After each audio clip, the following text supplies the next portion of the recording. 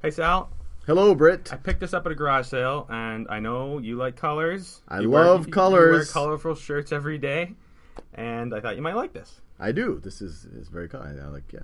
So what are you hoping to do with this thing? Well, at minimum, just maybe represent numbers would be good. Count, Good start. keep track of numbers. Yeah, counting the Yep, number of days, or 1, 2, 3. Yeah, I could imagine doing that. okay. So moving the beat down is a number, great, and Yeah. there's 10. 10 there, so then maybe that'd be 20, 30, 40, 50, 60, 70, 80, 90, 100. Yeah, you could count 100 beads to keep track of things. What if I need to count 105 or 6? Do I need to buy another one? I don't even know where to get more of these. That would be an option. Okay. I guess maybe not an option if you don't know where to get it.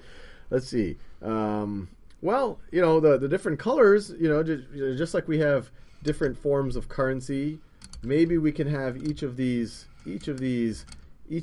colors, or maybe the columns, they represent a different amount. So this is 10 right over here.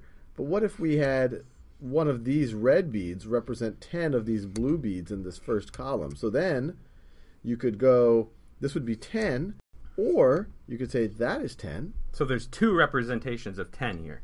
The way we just worked it out here, yeah. Okay. And then 11 would be that.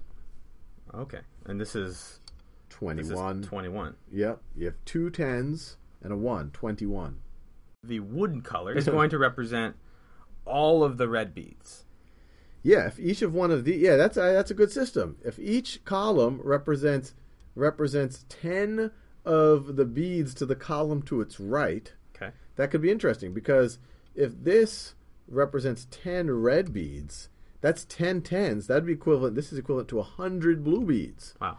And so this would be equivalent to 10 of the brown beads, which would be 100 of the red beads, which would be 1,000 of the blue beads. And this would be 10,000 of the blue beads. And this would be 100,000 of the other blue beads. This would be 1,000,000 of the blue beads. And we're going to be able to represent all the numbers in between 1 and, say, 1,000,000. I think we can. Let me just give you a number All right. and see how you... What Okay. about 15,003?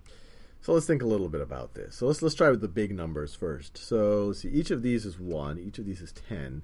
Each of these is 100. Each of these is 1,000. I don't have 15 of these, No. but these are 10,000. Each of these are 10,000. So this Right. is 1 10,000, and then I could do 5,000s. 1, 2, 3, 4, 5. So this is 15,000. So 1 10,000, 5,000s, then 0 hundreds, 0 10s, and then throw a 3 there. So 15,003.